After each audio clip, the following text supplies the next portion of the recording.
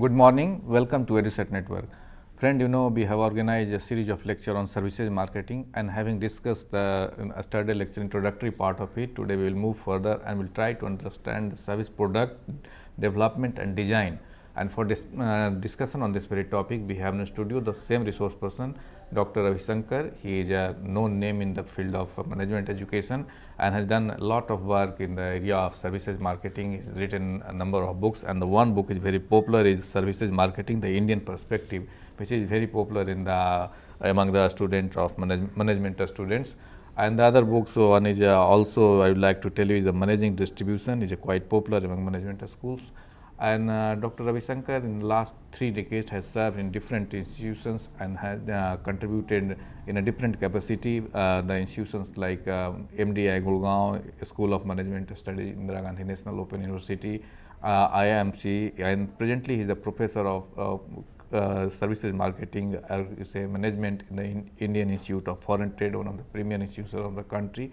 And Dr. Ravi Shankar is also a member of different academic council and academic board in different universities and institutions, not only in India but also the institutions of the other countries.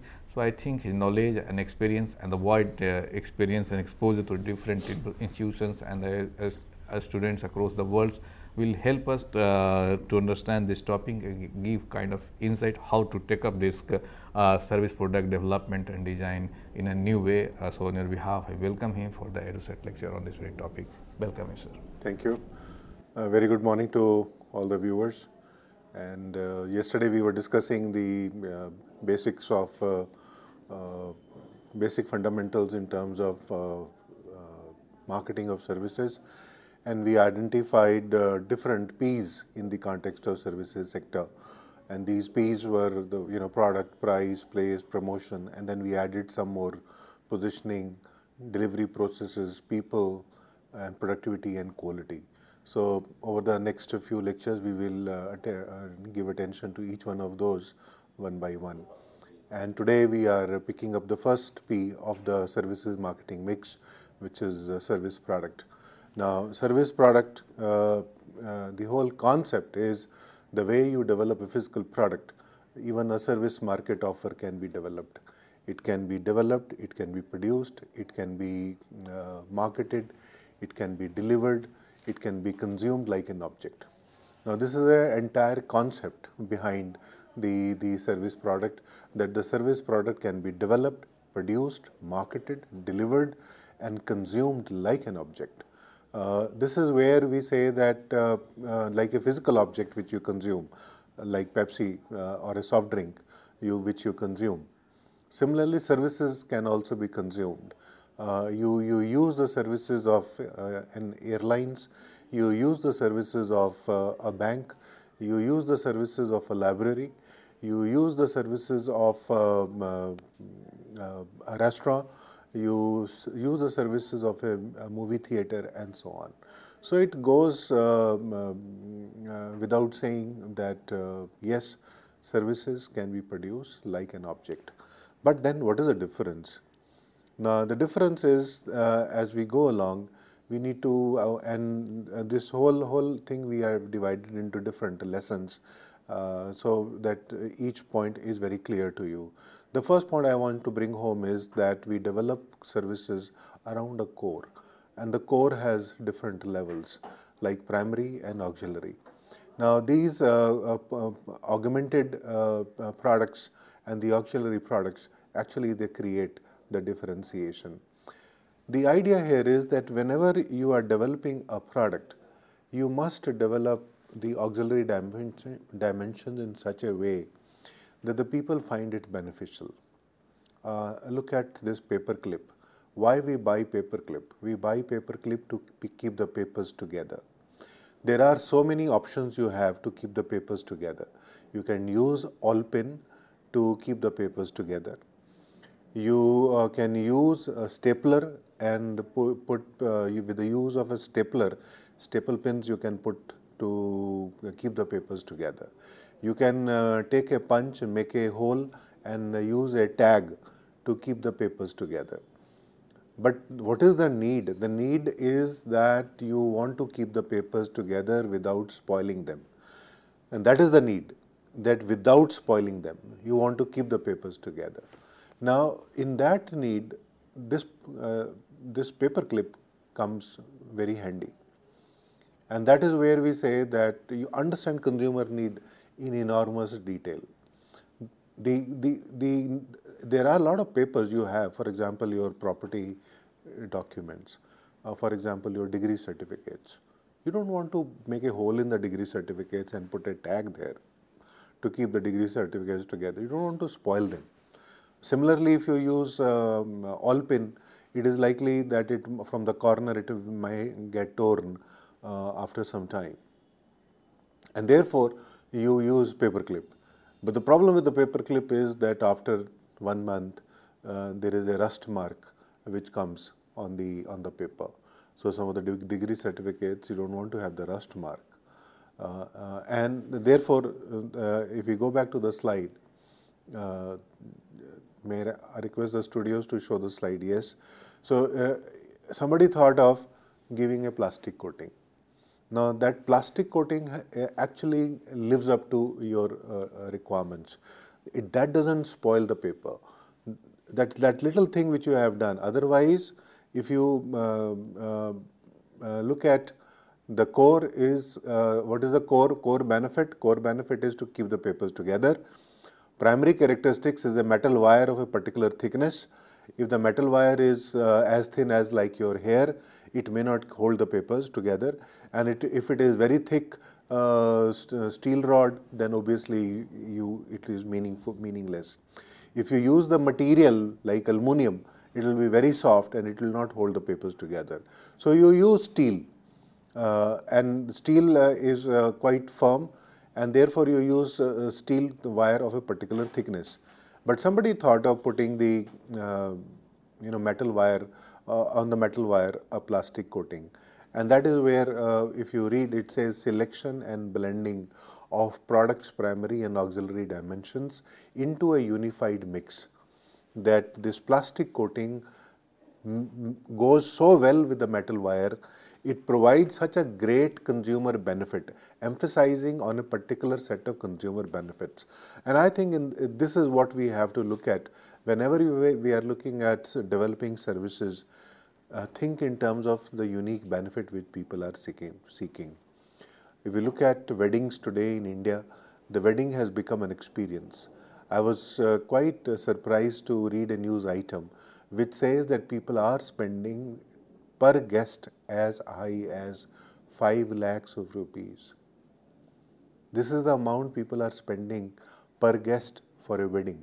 Now, in some cases, in 5 lakhs, you can marry 5 people. But here they are spending 5 lakhs per guest. They are going for a holiday, they book hotels in Goa or Singapore or somewhere else, and the entire family from the groom side and from the bride side, they shift there, and then the marriage is solemnized in a very exotic so because marriage is a once in a lifetime kind of an experience which happens in everybody's life, or most of the people's life. So this is what I just want to begin with as a lesson 1. That is, you think in terms of expanding, going beyond. And I personally feel that typically when you look at pure tangibles perhaps don't exist, and major tangibles with minor intangibles. This is actually the product marketing domain. Typically you are buying a car, but car is coming with guarantee, warranty, which is intangible. But major intangibles and minor tangibles, that is something which comes in the services marketing, that actually you are looking for experience, and wedding is an experience, or amusement park is an experience, or a wildlife sanctuary is an experience. And there the tangible things, they are actually in minority. And pure intangibles, to my mind, again, don't exist. Even spirituality, it is being tangibilized. Our religion is being tangibilized with the use of colors, with the use of signage, with the use of dress code, and so on. So this is where I call pure tangibles even don't exist, even in the case of religion, faith, and so on. The lesson here is that whenever you are dealing with some market offers which are tangible dominant, the focus of your marketing program should be to give an intangible image. And the reverse actually is done when you are dealing with intangibles like services. That focus of the marketing program should be to give tangible evidences.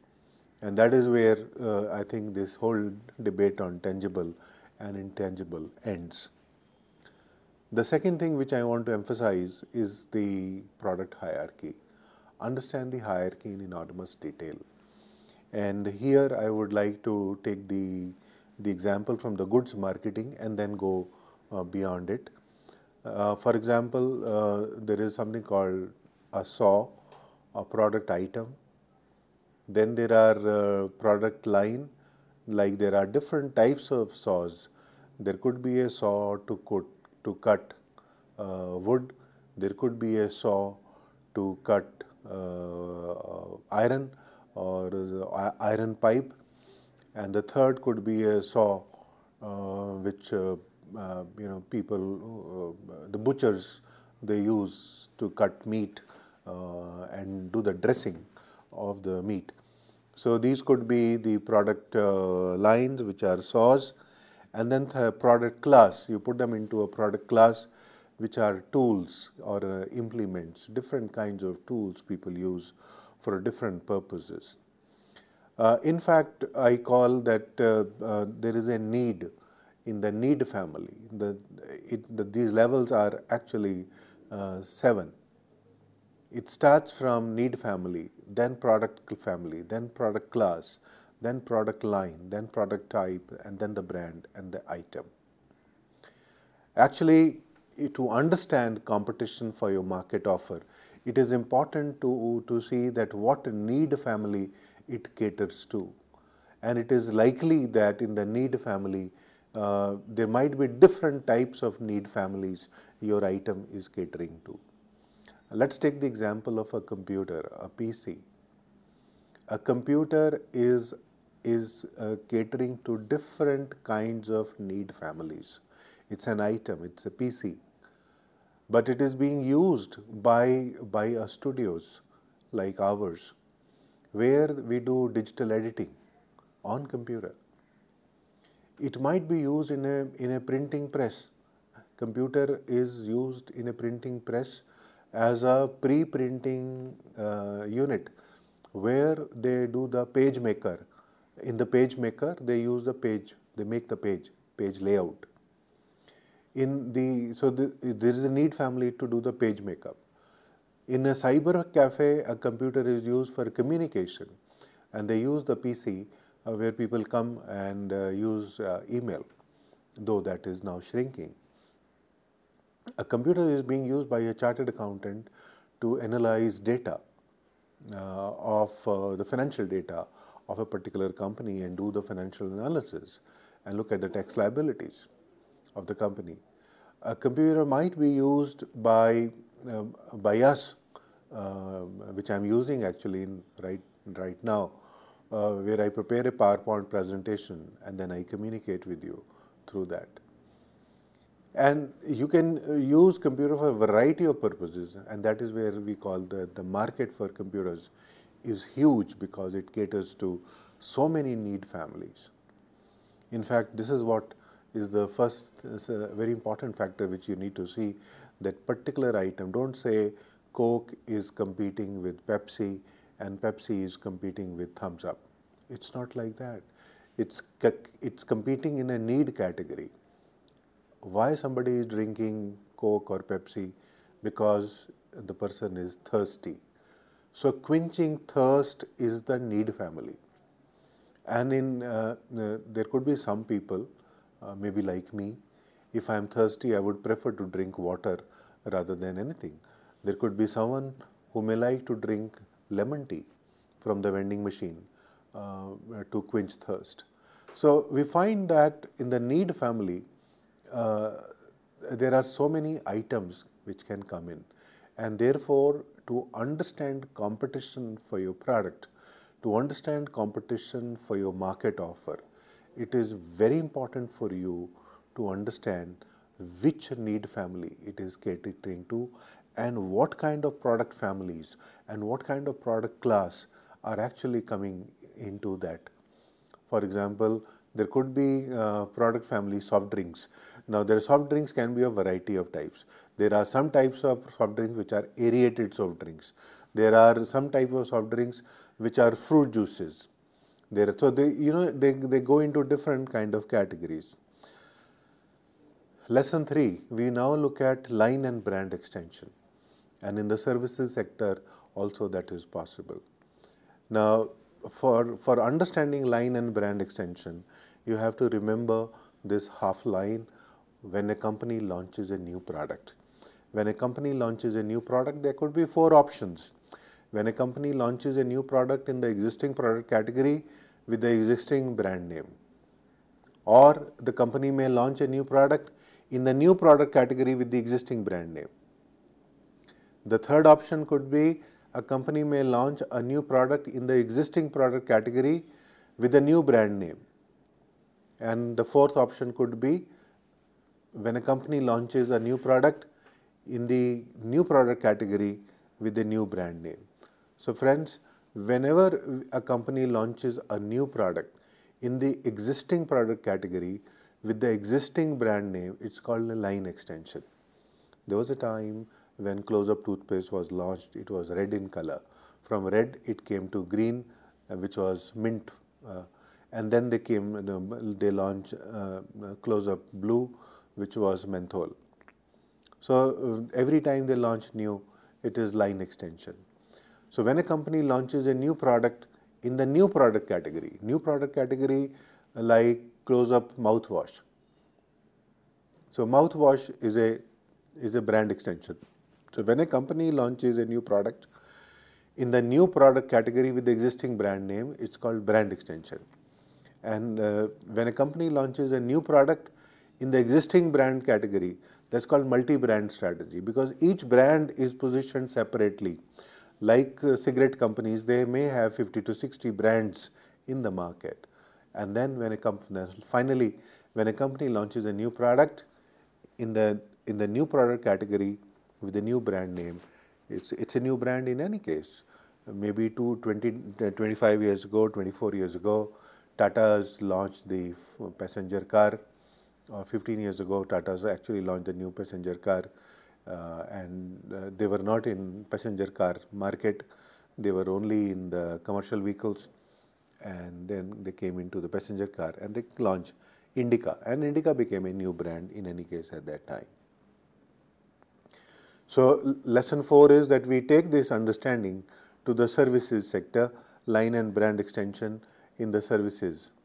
Now, in the services sector, we can talk about different kinds of extensions like major service innovations, new core products for previously undefined markets. So in the services sector, the new core product for previously undefined market, a new service people have launched. There was a time when pager was launched. Now, pager was a new thing. When pager was launched, it was a new thing. So that was a major service innovation. Or cable, for example, which started 25 years ago. It was a new service that through the cable, a cable operator was showing you movies, and you can see the movies in your home. Major process innovation, using new processes to deliver existing products to offer extra benefits. So the ATM is nothing but a process innovation in the retail banking sector, and it was a major process innovation. Why? Because retail banking services became available from 22 hours per week to 24 hours per day through this process innovation. by integrating information and communication technology, retail banking services were available for 24 hours. The earlier on, if you have to go to the banks were operating for 4 hours between 10 to 2, 10 a.m. to 2 p.m. 4 hours Monday to Friday, Saturday 10 to 12, 2 hours. But the ATM is actually a major process innovation and nothing else. Then we look at product line extension, addition to the current product line. What is product line? When a company launches a new product in the existing product category with the existing brand name. So that is called product line extension, So addition to the current product line. For example, some of the institutions, they launch new kinds of, they have already an MBA in MBA, then they launch MBA in insurance, MBA in retail management.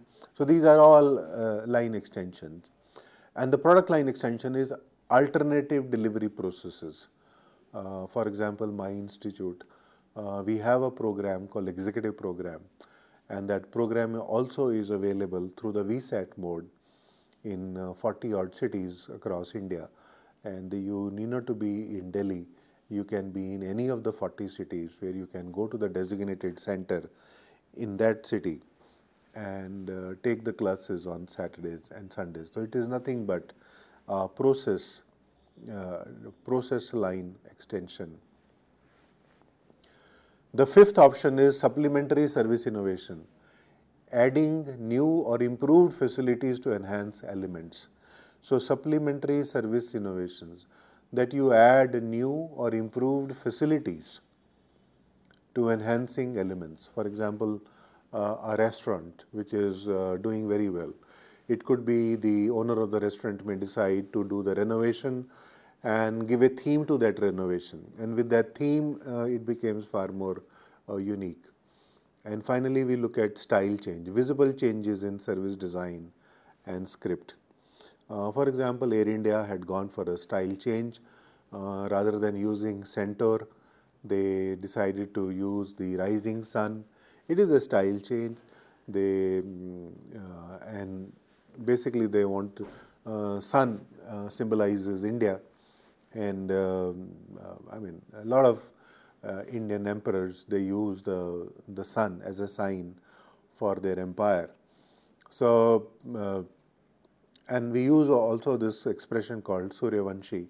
So we have called sun as a god, and people worship God. They, in the morning, they offer jal, water, to the god. Every festival, every Surya Grahan or every Kumbh, we offer water to the sun. If a solar eclipse is a major thing. So looking at the importance of sun, that's why the sun was used in Air India. So that's a clear example of style change. And I call, these are the 6 extensions, line extension, supplementary extension, style change, process innovation, and so on, which is possible in the services sector. Let's go to the next, which is lesson 5, understanding the market offer as a bundle of goods and services. What you offer in the services sector is a bundle. Now, remember this, because later on in some of our subsequent interactions, we will talk about price bundling, because there is a price for the bundle. So understanding the market offer as a bundle of goods and services. Let us take an example from the manufacturing sector. The manufacturing sector, we have picked up 3 cars, Ford Endeavour, Alto, BMW. You know, for the core benefit which people are seeking, the benefit which people are seeking. For example, a particular family may say that, look, we don't have a car, let us buy Alto 800. There might be someone who has started earning and he says that I would buy Ford Endeavour. And there could be a third person who may say, my car is giving me trouble, let me now buy BMW. So what they are buying, that the core benefit is actually the same, and the difference starts coming at the other 5 levels. And in fact, Philip Kotler has given this wonderful example from the services sector also, which we will discuss subsequently in the next 5 minutes. So what I'm trying to emphasize is that at the core level, all market offers are alike. For example, core benefit is personal transport, personal transport, personal transport. In all the 3 cases which I have taken, Ford Endeavour, Alto 800 and BMW. The basic product is also, it's a metal box on wheels, it's a metal box on wheel, and again the BMW is also a shell which is on wheels. And that is where I call the difference is hardly any. Whereas somebody who is buying Ford Endeavour, what are their expectations? Load bearing, speed, excitement. Somebody who is buying Alto 800 is looking at fuel efficiency, economy. Someone who is buying BMW is looking at nothing but reliability, prestige. The point I want to emphasize here is at the core level, all products, they look alike. The difference starts coming in when you go deeper into the level 3, level 4 and the level 5. Let me explain these levels, then it will be very clear. Take for example, when you are traveling, you take a room in a hotel. Why you take a room in a hotel? Because you want to take rest and you want to sleep. Will you be happy in a hotel where you can't take rest? Will you be happy where you just can't sleep throughout the night because the hotel is on the roadside and the road remains busy throughout the night? So the core benefit is the fundamental benefit the consumers is seeking or buying. And that is where I call that it's every hotel aims to provide nothing but rest, comfort. What is the basic product of a hotel? Basic functional attributes like room, bed, bath. If the bedroom doesn't have a bathroom attached, then obviously it is not a hotel. It might be a guest house, it might be a dharamshala. Expected product. Whenever you are taking a room in a hotel, what do you expect? You expect cleanliness, you look at certain level of hygiene, big towel, quieter location and so on. So set of attributes or conditions the buyer normally expect. Clean room, large towel, quieter locations and whatnot. So this is what could be the expectations. How do you augment? The 4th level is augmentation. That meet the customer requirements beyond expectations. There are so many hotels in a city. Which one you will stay? I remember I once went to Africa and found a particular hotel in a city there which was showing Indian channels, 2 Indian channels. And I started liking that, and in my subsequent visits also, I preferred that because they were giving me 2 Indian channels on the television, and I could see the Indian channels in that hotel. So that meet the customer desires beyond expectation. That is how you augment. It could be prompt room service, it could be the music, it could be television channels, it could be check-in, check-out, it could be the aroma, it could be the atmosphere they create, and the potential product, the possible evolution to distinguish the offer. In the city of Delhi, there are some hotels which accommodate heads of government. If there is a president visiting, or president of some country is visiting India, he will stay there. Or prime minister of that country is coming and they stay there.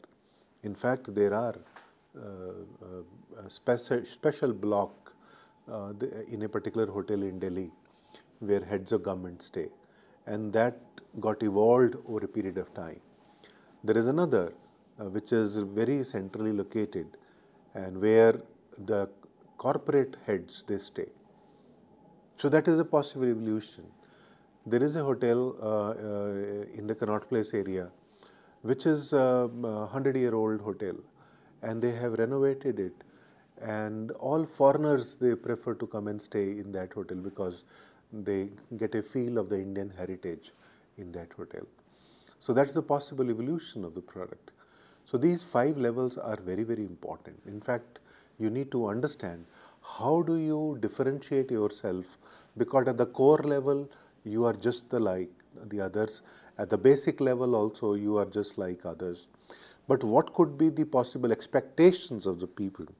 In fact, that is where large number of groups, the hotel groups, they thought of creating a separate brand like Ginger Hotels, like Fortune Hotels, which give you a hygienic room, no carpets, no very expensive kind of upholstery or bed covers or any of those things, but very high level of hygiene and one functional restaurant. And these chains have become very popular in India. There is another concept which we say that they call molecular model, and the molecular model says that think about your market offer as a molecule. The way there are atoms in a molecule, your service offer is like a molecule in which you have to give attention to every single atom. For example, if you call yourself as a world-class airlines, you have to have very good aircrafts. You just cannot have third-class aircrafts. And that is where the vehicles which I am written here, they are very important. If you want to say that you are a world-class airlines, you should also offer the world-class food, and different kinds of food you should offer to your guests, because you may have that kind of guest traveling with you. Pre and post-flight service, for example, post-flight baggage handling. Imagine somebody is traveling. He gets a seat of his choice. Food is very good. The air hostesses looked after the guest very well. The check-in was very kind, very smooth. There was no problem. The good seat was given. Food was good. The flight took off on time. The flight was very comfortable. It didn't go through the rough weathers. And the flight landed on time. Everything was perfect, except that your baggage didn't come on time. Your baggage was not there in that flight. It was not loaded. You waited for an hour, and finally you are told that your baggage will come next day, in the next flight. Will you be happy? Do you think any passenger will be satisfied if the baggage comes 24 hours late? So obviously, the point I'm trying to emphasize is that think in terms of your market offer as a molecule and give attention to every single atom. And if possible, add a new atom in the entire so as to differentiate from the rest. One particular airlines in India, they started giving free porters at the airport. The airline staff was working as free porters, coolies or porters, and they differentiated themselves from the rest. And a lot of people, young mothers or children who were traveling alone, they traveled like that. In fact, I remember even I used that airline so many times when my child used to travel when he was young and small, and he was traveling alone. I thought that I'll hand it over to a porter of that airlines, and that porter will take his charge and take him to the aircraft. So that is a molecular model. Lesson 6, stages of development of a new service. So now let us look at if you have to develop a new market offer, what are the different stages? The first stage is consumer benefit concept. Think in terms of what benefits consumers seek. Understand that in enormous detail, because if consumers don't see a benefit in you, you may not really exist. And that is where prioritize those benefits. So carry out a detailed study in terms of what benefits people are seeking. So consumers seek particular benefits. It could be that some consumers may not be able to articulate what they seek very clearly. And also the benefits sought may change over time. And finally, measurement of importance, relative importance of those benefits. And let me give you the example from the civil aviation sector. Particular airlines carried out this study, and they found out that majority of the people who are traveling, they don't want anything other than one, that is on-time arrival. I must know when I'll reach the destination, so that accordingly I fix up my meetings, I plan my day. And one airlines, they started doing it. So you develop stage 2 is actually service concept. What benefits the service organization should offer? So this particular airlines, they said our main service concept is on-time arrival. And they focus their entire marketing program on on-time arrival. To do so, they might have added some more time to the total flying time. Even if the aircraft leaves 5 minutes late, even if the aircraft is delayed because of some reason or the other, it arrives on time, because the total flying time, if it is 2 hours, they put 2 hours, 15 minutes. At least psychologically, the consumer feel he is arriving on time. I am told I will arrive in the city at 11:15, and I arrive at 11:15. I know that I can fix up my meetings in the afternoon, and I can do that, and I can take my evening flight and come back to the city. So service stage 3 is actually the service offer, the service element, tangibles and intangibles. For example, this particular airlines, they say we will not give those kind of tangible things like pillow, that blanket, we will not give. We will not even give hot food. We will not give food to everybody. If you want to buy, you can buy the food from us. But it will ensure that you reach your destination on time. Then service form, in what way and how the service will be delivered. It's very important for companies to understand in what way and how the services will be delivered. A lot of educational programs are delivered through the online mode. A lot of programs are delivered through the VSAT mode. A lot of programs are delivered through the correspondence mode. And there are other programs which are conventional programs which are delivered through face-to-face mode. In fact, the National Open University, they looked at this need, the technology-driven educational programs, and they felt that brick and mortar educational institutions take a lot of time to come up, because a huge capital investment is required to have a brick and mortar educational institution. But digital education can be facilitated with the growth in information and communication technology. Today, a lot of educational programs you can see, even this program which we are airing, it will be put on Twitter, and you can access it on your mobile phone and you can receive the program. So this is what, it's not brick and mortar, it's technology driven, and that is how we call it see your service in terms of in what form your service will be delivered, and then you look at the service levels in terms of quality, in terms of technology, in terms of functional dimensions, in terms of volume, in terms of flow, in terms of timing, and so on. Then we look at the fourth, we call it service delivery systems, which is using benchmarks for service offer. Develop people and facilities. In fact, in the healthcare sector, they are using benchmarking.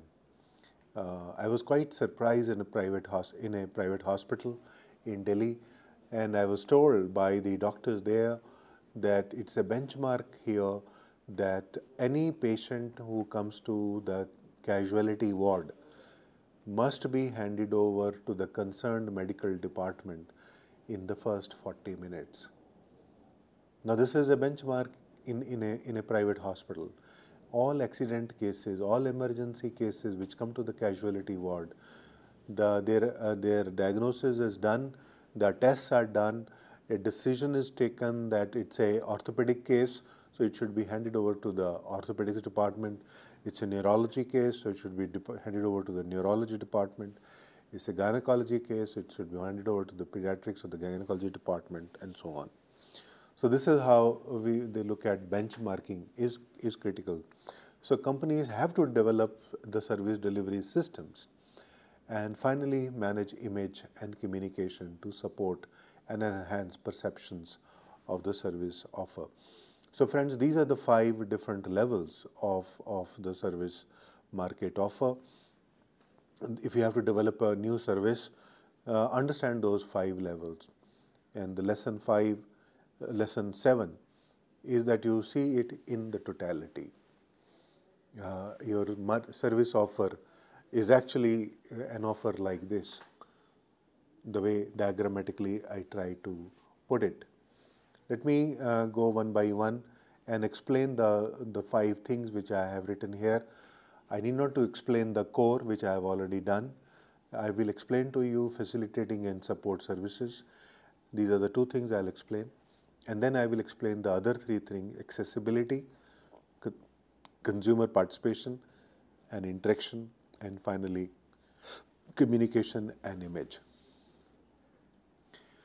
So coming to the first, which is facilitating and support services, don't go by the commonsensical or the dictionary meaning of facilitation or support. In the marketing dictionary, facilitating services are considered to be the mandatory services, in the absence of which the core can collapse. Facilitating services are those services which are mandatory, in the absence of which the core can collapse. For example, a hospital. In a hospital, the operation theatre facilities are mandatory. If the operation theatre facilities collapse, hospital may collapse. Lab facilities, pathological, radiology, all those labs are mandatory. Otherwise, the hospital services will collapse. A patient comes, you can't do any tests on the patient. What kind of diagnosis you will do? What kind of treatment you can do without diagnosis? So facilitating services are those services in the absence of which the core can collapse. Support services are standalone services. A medical shop in a hospital. A medical shop in a hospital is a support service. A cafeteria in a hospital is a support service. They don't enhance the consumption of the core. And that is the difference between the facilitating and the service. The second thing which I want to emphasize on the 3 things: customer participation in the services sector. Services are such where the customer must participate. For example, if you are sick, you go to the doctor, you have to tell the doctor what is wrong with you, where you feel the pain, what is happening. So how well the customer is aware about the role in service delivery. Like you go to a restaurant, you ask what the order taker, if there is a particular dish which is the name is written, but you don't know how that dish is prepared, you ask the order taker, what is this? And then the fellow, sir, this is this cooked like this, these are the herbs, these are the gravy, this kind of gravy, and so on. So customer participation is a must in the services sector.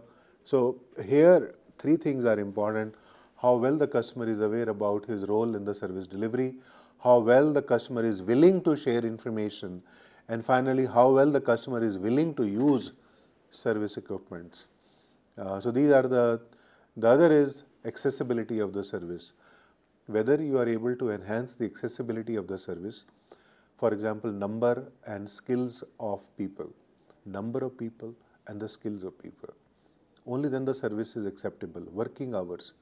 There was a time in the city of Delhi, if you have to book a railway ticket, you had to go to the railway station at 4 o'clock in the morning to stand in the queue.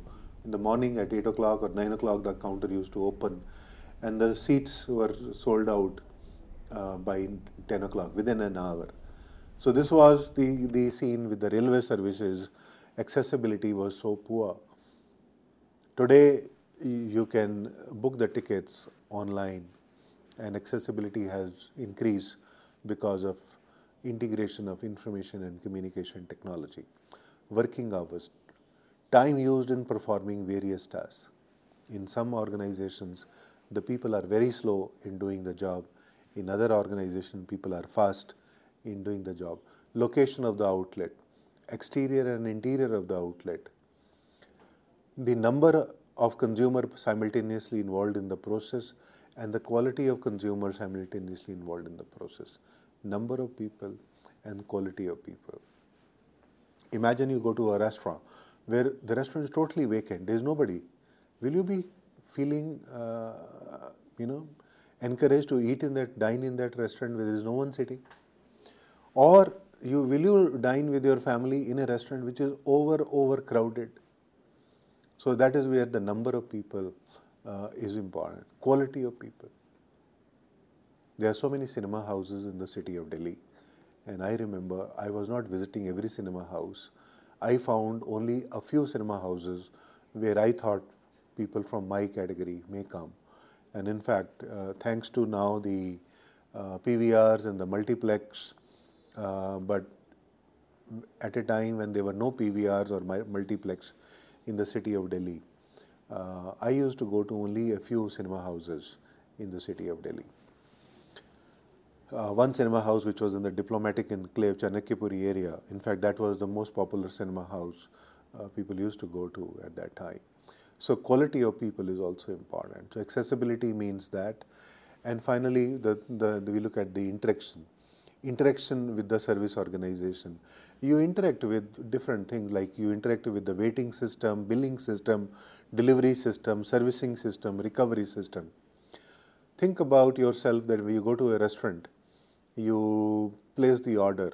In how much time you want the order to be served to you? That is the waiting system I am referring to. Once you finish the meal, you indicate to the order taker, can we have the check please, can we have the bill please? The fellow brings the bill, you give the credit card. How much time you want, in how much time you want that fellow to come back to you?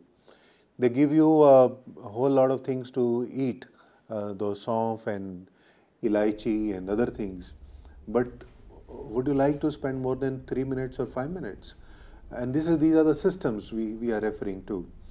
And service organization has to develop these systems, and they are actually an integral part of the market offer. So therefore, friends, I summarize that your service market offer is nothing but around the core, you develop facilitating services and support services, and then you look at accessibility, interaction, and the customer participation, and that you supplement with the corporate image and the word of mouth.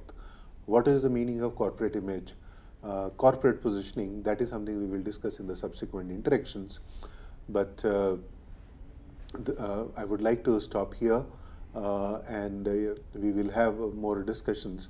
If there are questions, we will take up the questions. Okay, as you discussed, these are the different areas, the core, primary to periphery and all this. So a student who are doing a diploma or a degree in the services marketing, so they are managing, they are in fact taught in all these areas, or there are other people, general practitioner, like in the medicine, we have MBBS, then the specialists. So, first have the general degree and then go for the specialization, so that a better atmosphere could be created. What is the way of looking at the things? Yeah, student, how to pursue the career as specialized? It's a very practical question. Majority of the students are stuck at that choice. One is whether they should be a journalist or they should be a specialist. It's actually an era of specialization. One should gradually move from being a journalist to a specialist, because it's an era of specialists. Even if you look at chefs in restaurants, somebody who is a Indian cook, Indian chef, may not get a very high salary. But if he is a French or Italian chef, he may get a very high salary. And that is where a specialist, it's an era of specialization. If you are a general medicine practitioner versus a cardiac surgeon will have much greater kind of, higher salary packages and so on. So there is no discussion. Similarly, even journalism. Journalism has different kind of lines, but economic journalists, they get much better salary packages. They who can actually carry, rather than the political journalism or social journalism. Social journalism and political journalism, everyone can get into, but international relations and economic journalism, there are two areas which are highly specialized, and there even the compensation packages are very high. When you look at even the Economic Times, the price of the Economic Times as a newspaper is much higher than the ordinary newspaper. So that is the answer, and to all the youngsters, I would only have this advice: sooner or later, start looking at how can I complement my background and add on and become a specialist in a particular domain. And this is the era of specialization. Please think in those lines and not be a journalist. Yeah, but the choice is very difficult to make, because market demand different, the inner conscious demand different things. So given this kind of situation, what a student should do? I strongly feel that what you like to do really may not exist, may not be possible. For example, if I want to be a painter, and I think I can be a very good painter, how successful I will be, what is the market, whether people value that kind of a painting or not, yes, and how many years it will take me. Lot of, it's very interesting to see that, particularly I'm just giving two examples of the background singers, and they are singers now. And one is Kailash Kher and Diler Mehndi, for example. They started their career as a classical, they took training in the classical singing, and they wanted to be a classical singer, but they realized the classical singer may not get much great recognition. It was better to move to the Bollywood and the popular music. And they shifted to the popular music, and they have now become a big celebrities, big name in that area. But they do have a foundation in the classical music that is to their advantage. So is the case with many other people who have branched off to popular music and rather than the classical Indian music. Therefore, I suggest that have your foundation, but what you would like to do versus the realities, ground realities, are very important. One should always, and that is the first thing we always say in marketing, look at the market, and in that market where you fit in. Only then you can be a specialist. Very honestly, I realized that having taken a decision to remain in academics, and I took a very conscious decision that I will specialize in the area of services sector. They didn't happen incidentally. It was a very conscious decision. Okay. Way back I took when I realized that the service sector is growing. Very few people appreciate that service sector will grow at that time. Yep. And I realized that I must do a book, and way back in 93, 21 years ago, I did the book when the service sector was contributing very limited to our GDP. Okay. So, well friends, with this word we conclude the lecture. I thank all of you for watching the lecture, and on behalf I thank Dr. Ravi Shankar for giving such an insightful lecture. Thank you very much.